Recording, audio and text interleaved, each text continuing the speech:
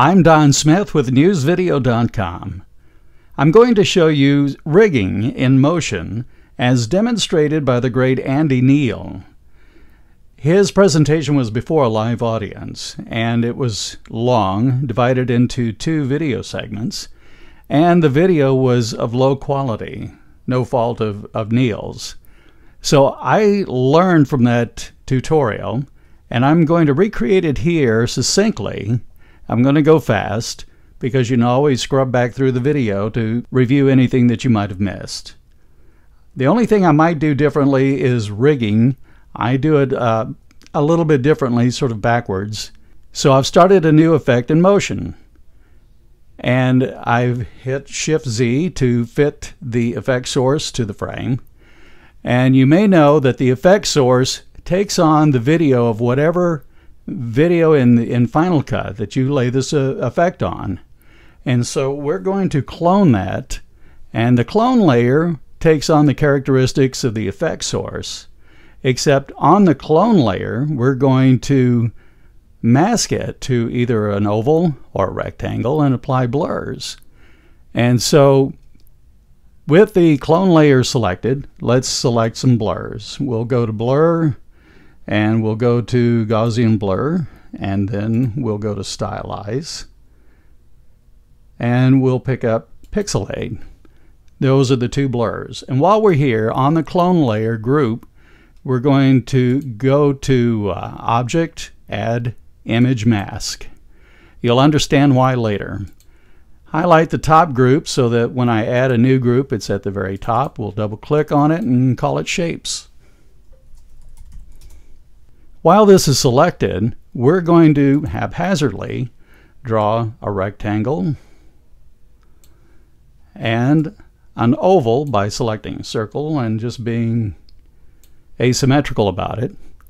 Then we're going to put them perfectly in the center by selecting them both, going to the Inspector tab under Properties and hit this hooked arrow, and that will make them both center.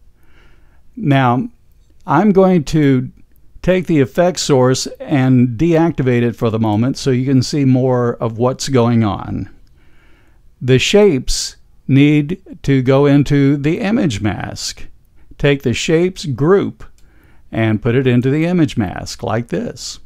And see, now we've got the oval shape and the rectangle shape. So now you have all the ingredients of this effect. All you have to do now is some rigging. So the first thing we're going to do is go to Object and New Rig, and we want to pop up rig to choose which shape the user may want, and we'll call this Shapes. Of course, you can call it anything you like. And we'll go to the circle, and we'll go to its opacity and assign the opacity to that rig. Add to rig, rig, add to shapes. We'll do the same thing with a rectangle. Go to opacity, add to rig, rig, add to shapes. Now when we edit the shapes widget, we've got both the rectangle and the circle listed here. I don't go the other direction and do this start to learn and then go to each shape and come back and round trip like that. I just do them both directly and they appear here. So we initially have 3 choices. We don't need all 3, so I'll just delete the first one. Take the second one and rename it to oval. With that selected, I'll make sure that the circle, which is the oval, is full opacity and the rectangle is turned off. Then I'll go to the other snapshot, rename it rectangle,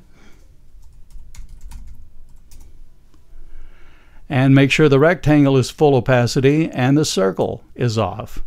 So there, you've done your first rig already. How easy was that? Oval, rectangle. Now we do the same thing for the blurs. Here's the pixelate and Gaussian blur is the filters. Let's go to rig, create a new pop-up, and let's rename that pop-up blur type.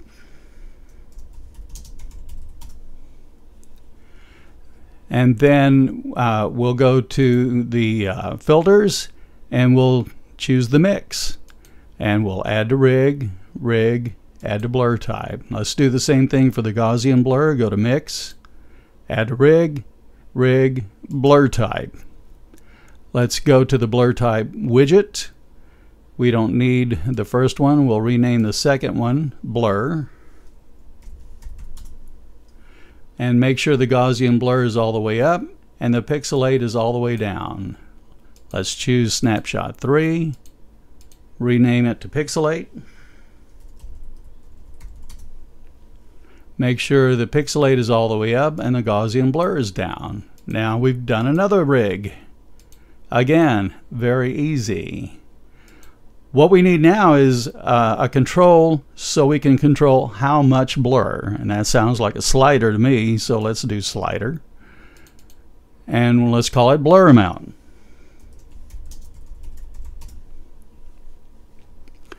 So let's go back to the filters. For pixelate, the pixelate amount would be the scale. So we'll add it to the rig, add to blur amount. For the Gaussian blur, it's the amount slider. So add to rig, add to blur amount. So let's edit this. The blue dot indicates what's being edited. In the all the way off state, we have both blurs all the way off. In the all the way on state, we'll have the Gaussian blur all the way up. We'll take the pixelate about halfway, just because I know going any further just is a little crazy. So there's that setting, and as you slide between them, you see how they change. You've done another rig. Now all we have to do is publish them. Let's publish that one. Let's publish this one. And let's publish this one. So in the project, here's what the user will see in Final Cut Pro 10. Let's make the shapes the first choice and the blur type the second choice, the blur amount. Here's the rectangle, here's the oval, pixelate, blur, the amount. And the final thing to do, and then we'll be done, is take the shapes group, go to properties, and publish the position parameter, the rotation, and the scale. So here's what the end user will see. Oval, blur, pixelate, rectangle, all the choices are there. The blur amount. You can open these disclosure triangles and get additional parameters. For example, if you wanted the X scale wider or the Y scale wider, you've got it there. And that's it. You simply save it, name it, put it in the category that you want, and hit publish, and you will have an effect, and you've learned how to rig in motion. That's a tutorial from Andy Neal, and I hope I've done it justice in recreating it here. I'm Don Smith with newsvideo.com.